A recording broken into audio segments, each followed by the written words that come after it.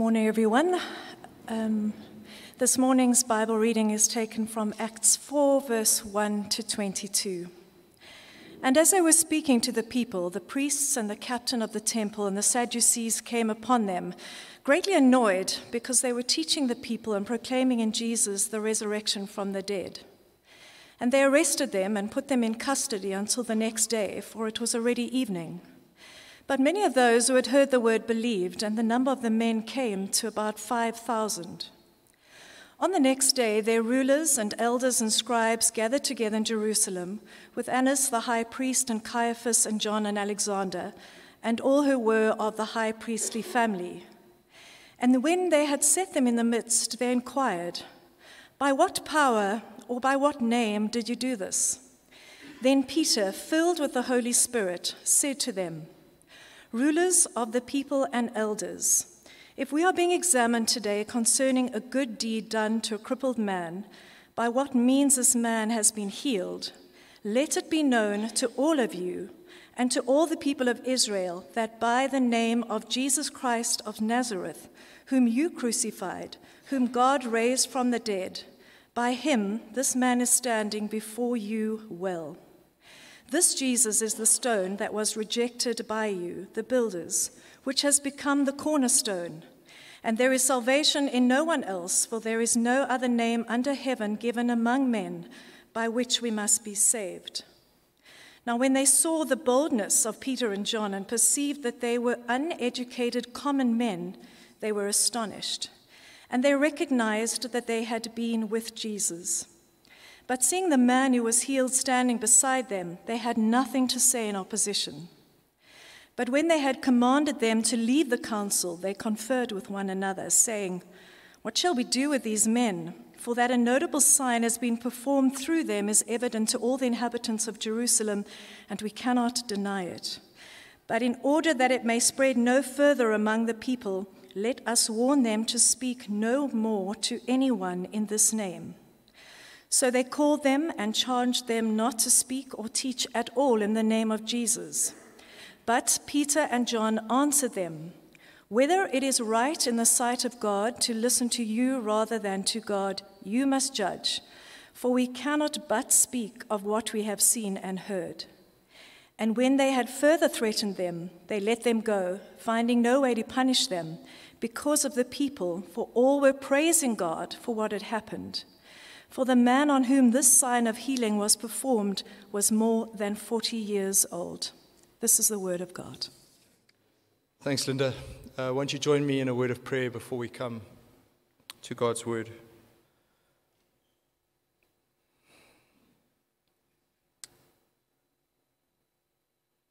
Father, we pray that you would give us the power to understand the height and breadth and depth for your love for us in Christ Jesus, that we might be filled to overflowing and that we might flow out into others, that we might proclaim the excellencies of our God to a lost and discouraged and defeated and dark world. Please, will you work in us by your Spirit now? Bring us to yourself through your Son, that we might go out and be his ambassadors in the week that lies ahead. We pray this in his name. Amen. You'll remember that right at the beginning of Acts, Jesus tells his disciples that they will be his witnesses to the very ends of the earth. They are to share the word with the world. Of course, that mandate hasn't changed. It's right at the heart of what it means to be a Christian. It's right at the heart of our DNA as a local church. We are a redeemed family of servants on mission. And that is something we are before it's anything that we do. It's who he's made us. It's been our philosophy of ministry right from the very beginning of this church. Change happens when the Word of God is opened in the power of the Spirit. So if you were wondering what's our philosophy of ministry, there it is. And it's from the mandate that Jesus gave to his first disciples. Change happens when the Word of God is opened in the power of the Spirit. That is not restricted to preaching. We are talking about any setting in which a believer speaks the Word of God and witnesses to the King in the power of the Spirit. That's our calling. We proclaim Christ and Him crucified.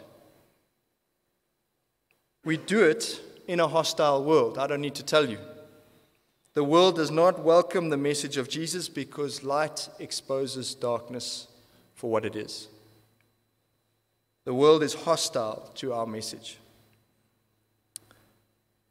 So how do we deliver this message to this world? What can we expect? Our passage this morning gives us wonderful insight. It gives us a window into what sharing the word in a hostile world looks like and what we can expect as we do it. So what do we see? I think there are at least two sobering realities and then three great encouragements from our passage. Two sobering realities, three great encouragements. So let's start with the sober reality. Sharing the word comes with a cost. It also comes with an obligation. There are two sobering realities. Sharing the word comes with a cost, and it comes with an obligation. We start with the cost. Acts chapter 4, verse 1. And as they were speaking to the people, the priests and the captain of the temple and the Sadducees came upon them, greatly annoyed because they were teaching the people and proclaiming in Jesus the resurrection from the dead. And they arrested them and put them in custody until the next day, for it was already evening. While Peter and John were sharing the word, the Sadducees came upon them. Now, who were the Sadducees? They were the religious aristocracy of that day. So let's think about them. Let's just build a little profile of their economics, their politics, and their theology. Economically, they were the upper class. Simple. Politically, they were pragmatic. In other words, it wasn't about principle. It was about what worked. And what worked politically in the first century was to align yourself with Rome. Rome was the big boy on the block. You wanted to be on his team. So that's what they did. They supported the Roman occupation of their own people because it worked. Political pragmatists. Theologically, they were materialists. They thought that the Messiah had already come and gone. They rejected the resurrection. They believed that death was the end for everyone. We are dust, we remain dust. Theological materialists. For all of those reasons, they did not like any mention of Jesus. Let's think about it. Jesus was for the people. They were upper class. Jesus claimed to be king. What about Caesar? What's Rome going to think of this? Jesus rose from the dead. Nobody rises from the dead. It's all offensive.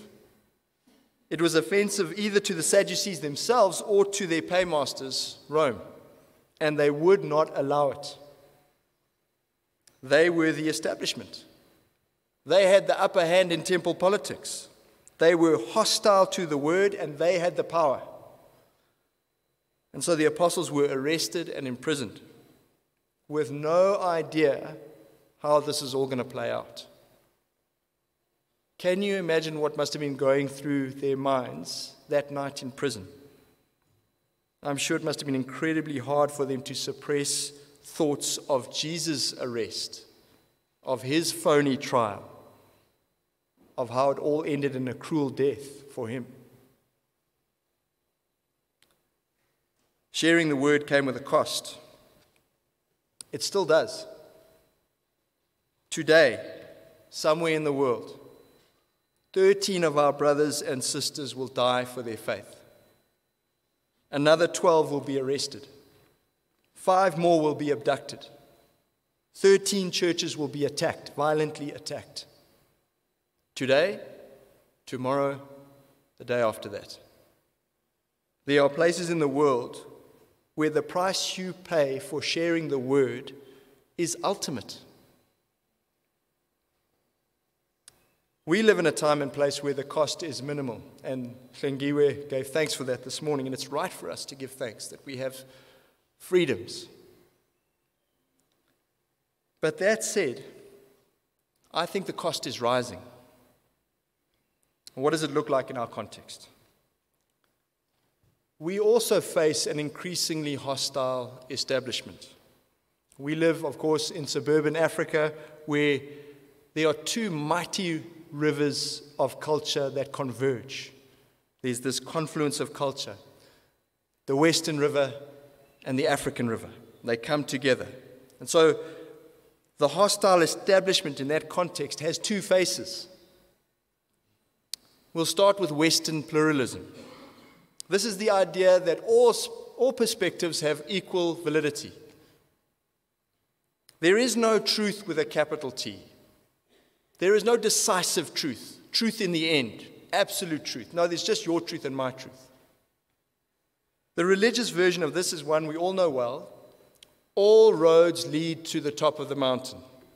Familiar with that?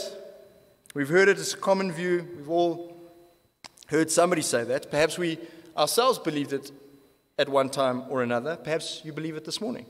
In fact, earlier this year I was having a conversation with a farmer who professed to be Christian, and we were talking about Christian things. Now, bear in mind, farmers tend to be conservative, and yet out he came with it. At some point in the conversation, he said to me, I believe religion is like a mountain. All roads lead to the top of the mountain. What I should have said, it's amazing how brilliant we are as evangelists after the fact. I was amazing in my daydreams. What I should have said to him was this: that may be true of religion, but the Christian faith is not religion. And so it tells a different story. There is a mountain, but none of us can climb it. And so God himself has to come down to us in the person of Jesus.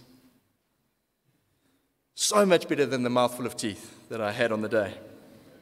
Anyway, that's Western pluralism. All roads lead to the top of the mountain. Now imagine saying to Western pluralism, verse 12, there is salvation in no one else but Jesus. For there is no other name under heaven given among men by which we must be saved. That's the one thing you cannot say to Western pluralism. It doesn't go down well. They are very intolerant in their tolerance.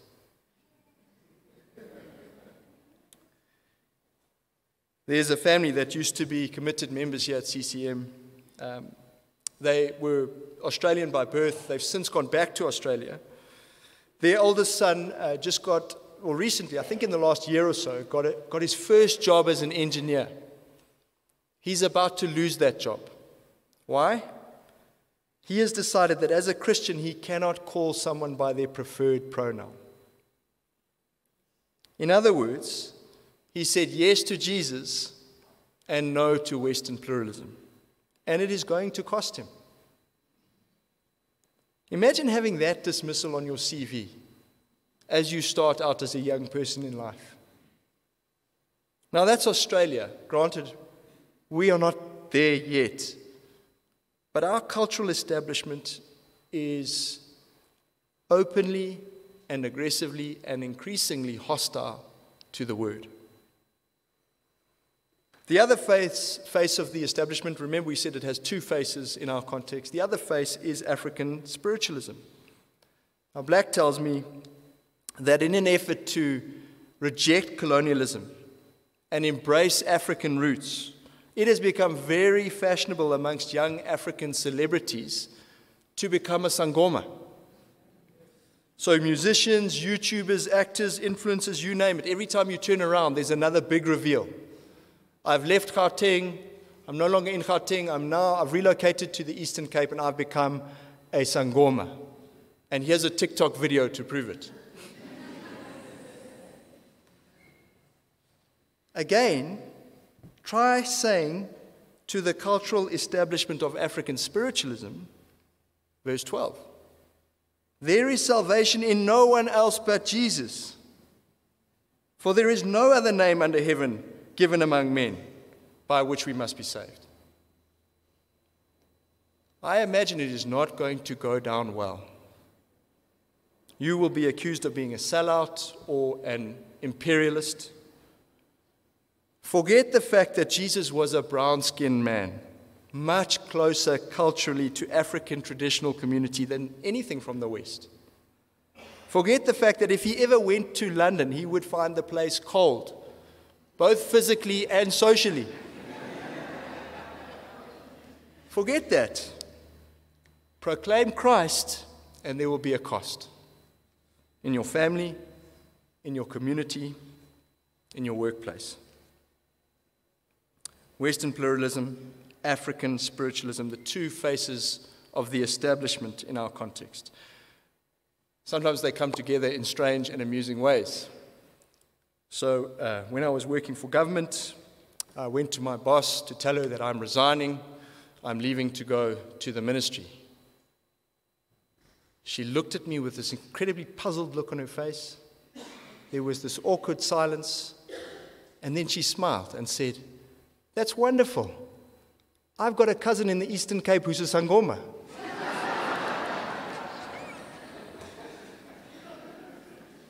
That story's not going to add any value to your life, but there you go.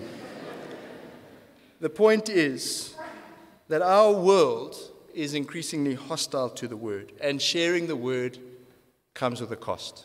It's a sobering reality. There's one more sobering reality that I want us to see from our text. Sharing the word also comes with a clear obligation. Verse 18. So the establishment called them and charged them not to speak or teach at all in the name of Jesus. This is what our establishment says all the time in subtle ways. Verse 19. But Peter and John answered them, whether it is right in the sight of God to listen to you rather than to God, you must judge. For we cannot but speak what we have seen and heard. Remember what Jesus said to his disciples. You will be my witnesses.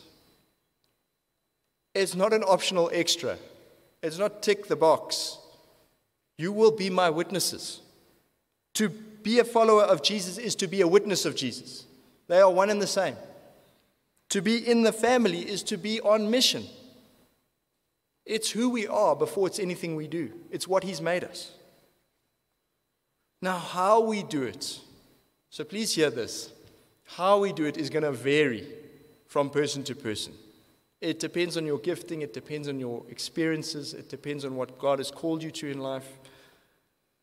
But we are all witnesses in our own way. What motivates us? Well, the first motivation is plain. It's straight from our text. We can't miss it. Obedience. God is God. We are his creatures. We are his children. He has told us what to do, so we do it. That's the only appropriate way to respond. Now, of course, we don't always respond like that, but what is appropriate? God speaks, we obey. We also know that God only ever asks us to do what is good for us and for those around us. So obedience is the good life. But it's still simple. God speaks, we obey. That's the first motivation. God in his graciousness gives us a whole range. Let me give you one more through the Apostle Paul. When answering the question, why should we try and persuade others? He answers that the love of Christ compels us, because we are convinced that one died for all. That's Christ's love for us, compels us to share him, because we are convinced that one died for all. The more we grasp Jesus' love for us, the more it is going to fill us to overflowing and spill out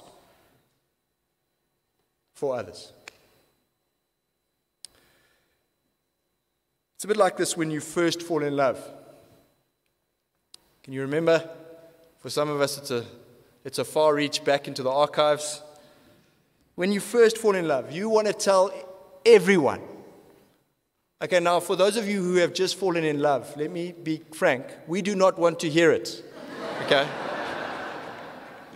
We would rather pass a kidney stone than hear you tell us again just how amazing this is. But you're going to tell us anyway, so let's face facts. You're going to tell us anyway.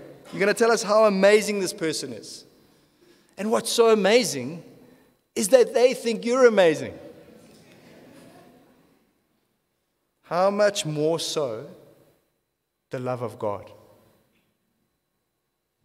The love of God is not the puppy love of a teenage rom-com.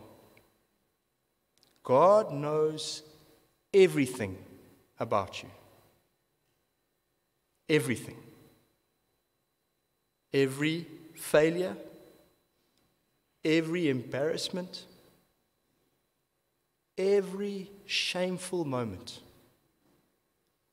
And He loves you anyway. More than that, He loved you when you still hated Him. When you were part of the establishment, He loved you. And His love is not just sentiment, chocolates and roses. His love is pain and suffering and the most humiliating death imaginable. The more we see that, the more we're going to want to share it with others. The more it's going to fill us to overflowing, and we're going to want to share it with others, with anyone who will listen. God's love for us compels us to love others enough to share with them this great news. So sharing the word comes with a clear obligation. It's an obligation to God Himself. We are compelled by simple obedience. We are compelled by His love for us to share the word. We have an obligation to share, no matter the cost. Judge for yourself, Peter says, whether we should listen to the establishment or listen to God. Two sobering realities. Sharing comes with a cost that comes with a clear obligation. I know it can feel overwhelming. It can feel like a burden. Thanks be to God, we also have three great encouragements from Him in our passage. So sharing the word may come with a costly obligation, but it also comes with divine power, with supporting evidence, and with an eternal reward. Divine power, supporting evidence, and an eternal reward. Let's start with the power. Verse 5. After the apostles were arrested, we read this. So they arrested, then, verse 5, on the next day, their rulers and elders and scribes gathered together in Jerusalem with Annas the high priest and Caiaphas and John and Alexander and all who were of the high priestly family. And when they had set them in their midst, they inquired, by what power or by what name did you do this? Then Peter, filled with the Holy Spirit, said to them, rulers, elders, if we are being examined today concerning a good deed done for a crippled man, by what means this man has been healed, let it be known to all of you and to all the people of Israel that by the name of Jesus Christ of Nazareth, whom you crucified, whom God raised from the dead, by Him this man is standing before you well. This Jesus is the stone that was rejected by you, the builders. It has become the cornerstone. And there is salvation in no one else, for there is no other name under heaven given by men by which we must be saved. All the religious figures in Jerusalem gather together. It's a council of 71. They sit in a semicircle. In the center of that semicircle is the patriarch of the high priestly family, the high priest himself, Annas and Caiaphas, the men who presided over the trial of Jesus. Peter and John and the cripple are brought before them, before this entire machine. Can you imagine how intimidating that must have been? You can almost feel the power imbalance when you read the account. The most powerful men in the city on one side, 2 working-class preachers and a cripple on the other side. And the previous meeting like this ended in a horrible death for the underdog.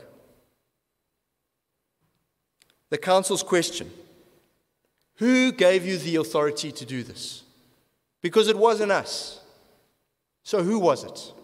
You need to answer for yourself. How dare you? If it wasn't us, who was it? As if to answer the question, at that very point, the Holy Spirit enters into Peter.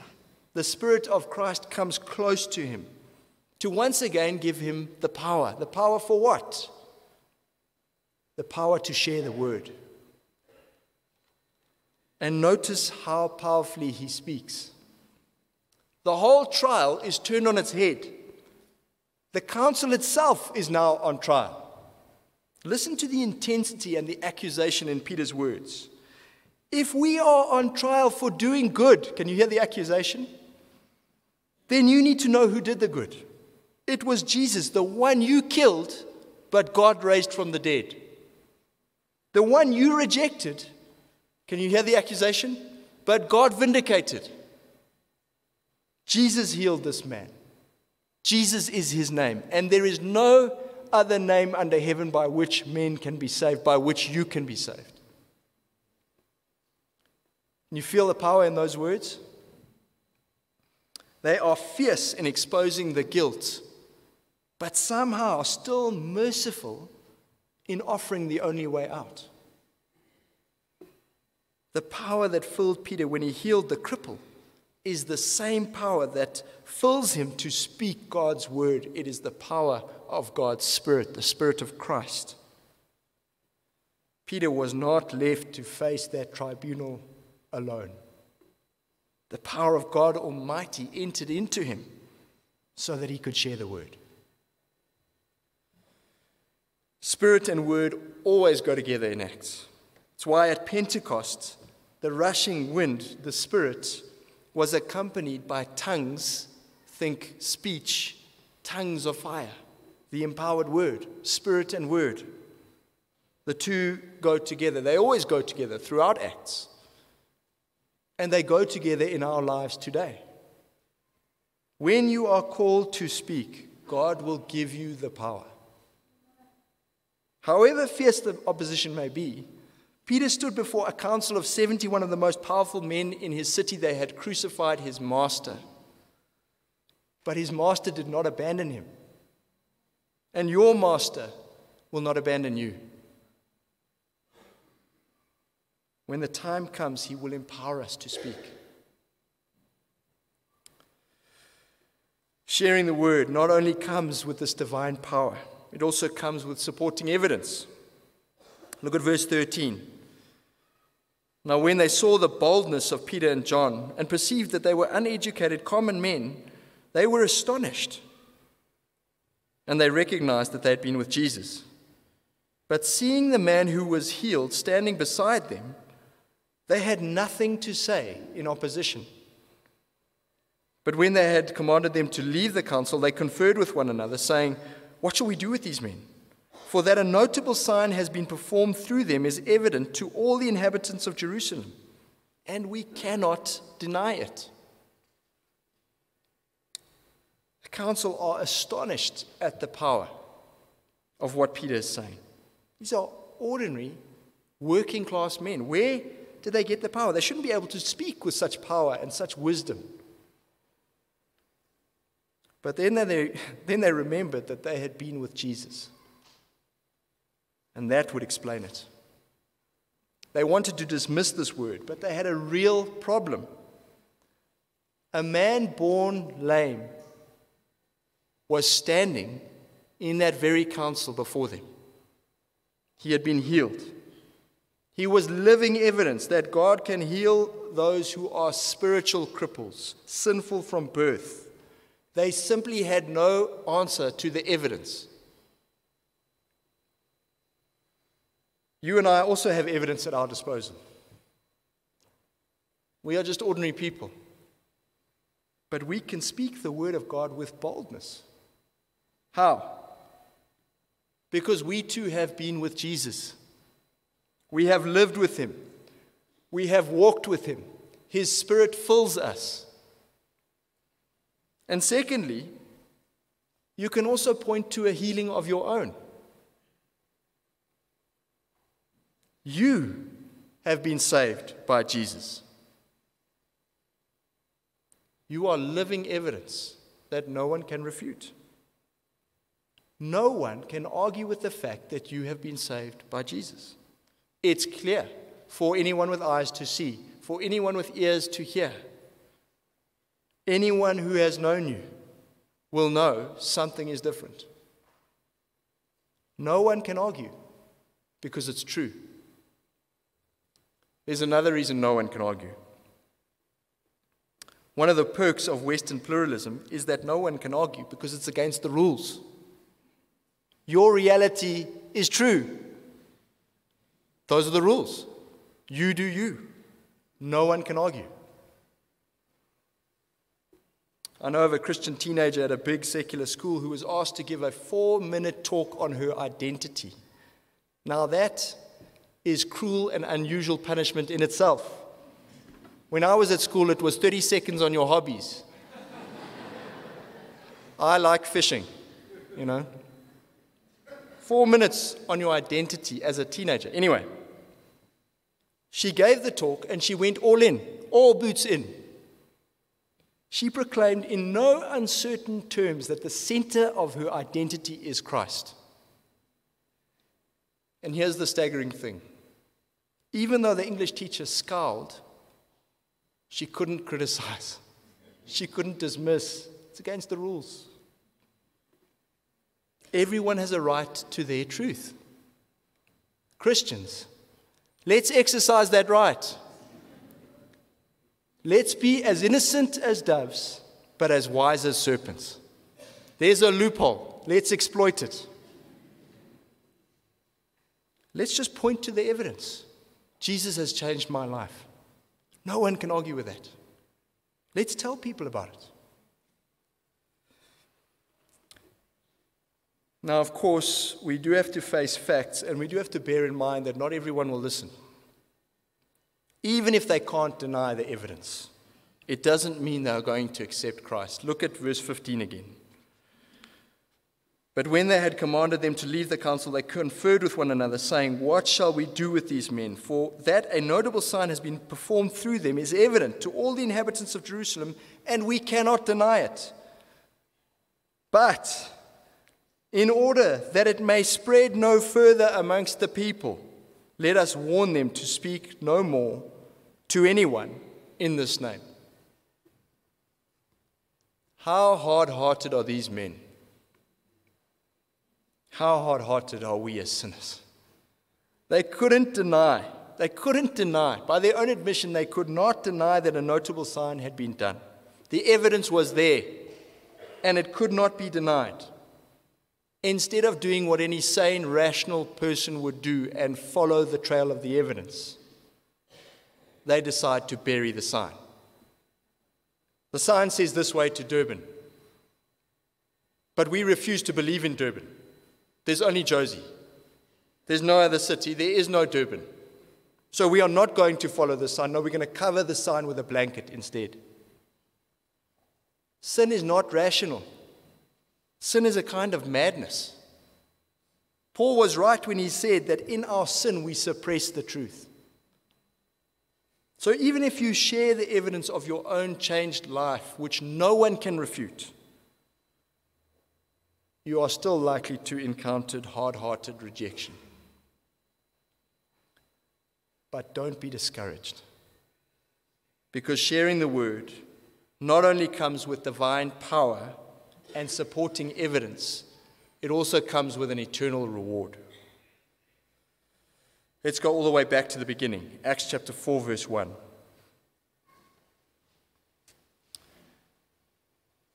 And as they were speaking to the people, the priests and the captain of the temple and the Sadducees came upon them, greatly annoyed because they were teaching the people and proclaiming in Jesus the resurrection from the dead. And they arrested them and put them in custody until the next day, for it was already evening. But many of those who had heard the word believed, and the number of the men came to about 5,000. You and I are not apostles. We are unlikely to see 5,000 people come to faith when we share the word. We may not even see one person come to faith when we share the word. But that doesn't mean that it hasn't happened. The Lord himself has promised that his word will never return empty. When you share the word, it always serves the Lord's purposes, often in unseen ways, often in ways we are not going to see this side of heaven. Let me close with this story.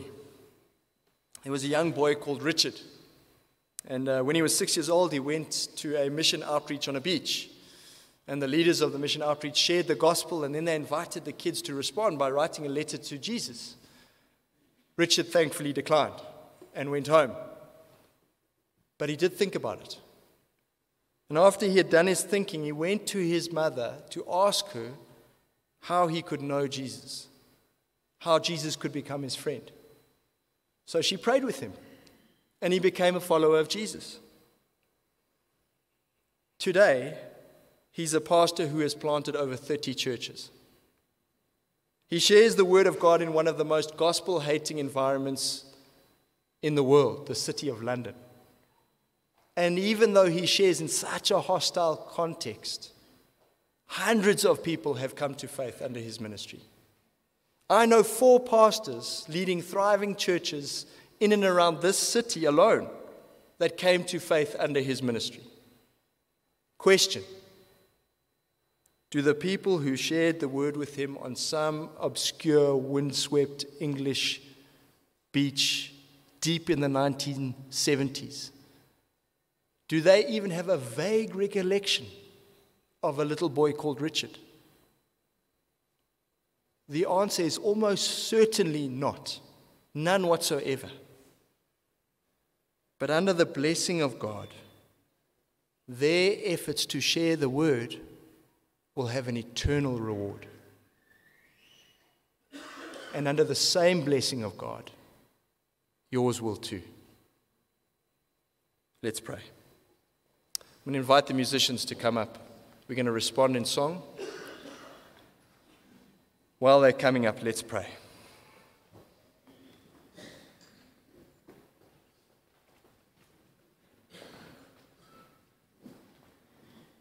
Father, we confess that each and every one of us should long to be better ministers of your word. And in our better moments, we do long for it, Lord. Help us to see our obligation, to see how your love for us compels us. Help us to face the cost of sharing when it comes, when it inevitably comes. Give us the power of your Spirit to share boldly. Remind us of all the evidence of your saving goodness in our lives. And help us to look forward to that eternal reward that awaits for us in your presence, in glory. The people we've shared with, they will be our joy and our crown. Father, help us by the presence and power of your Spirit to be ambassadors for your Son wherever you've placed us. In his name we pray. Amen.